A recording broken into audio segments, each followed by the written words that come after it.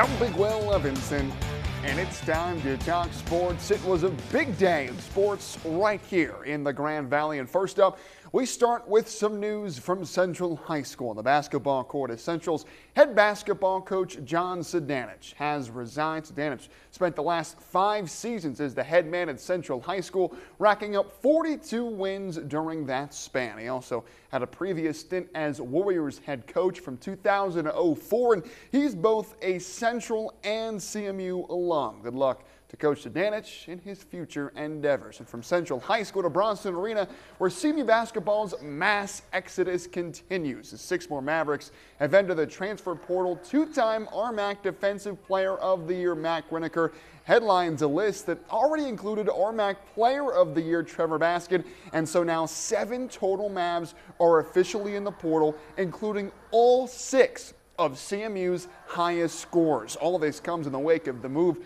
for head coach Mike DeGeorge, who has taken the head coaching job at Division I Cal Poly. And this is the unfortunate price you sometimes have to pay in Division II. When you play as well as CMU did this past season, Division I comes calling.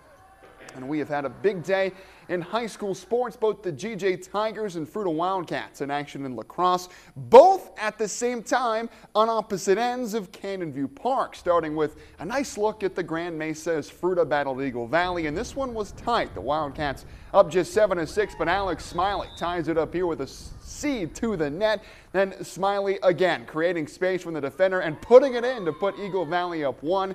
Fruita looking to tie it here in the 4th quarter, but the Devils goalie Kyle Woodworth, he has the denial. A heck of a save keeps EV up 1, and immediately on the counterattack, a beautiful leaping shot by Peter Boyd puts Eagle Valley up 2 as they do enough to get by the Wildcats on the road with an 11-9 win. Meanwhile, on the other side of the park, we had another close one between Grand Junction and Boulder, and just as I was making my way from the other field, Tristan Britton puts it in as the Tigers get within 1 to make the score 10-9 Boulder.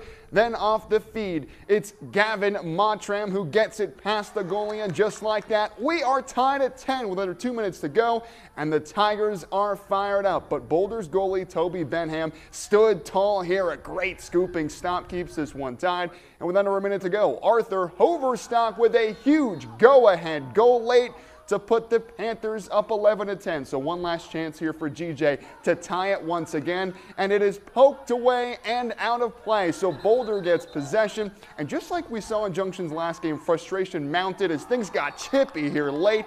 A huge hit and a penalty, and so Boulder would have it late with the lead as they get the win in a super tight finish. The Tigers were actually down 5-0 after the 1st quarter, but the Boulder Panthers escaped Grand Junction with the 11-10 win. And from high school lacrosse to college lacrosse, well, I mean, you want to talk about domination. Doesn't get more dominant than this as CMU obliterates the winless Thunderwolves, perhaps unsurprisingly, 20-4. The Mavs are back at it at home Saturday against Adams State.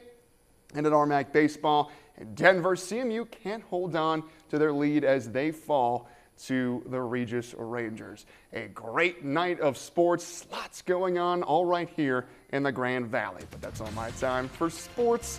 I'm Big Will Levinson.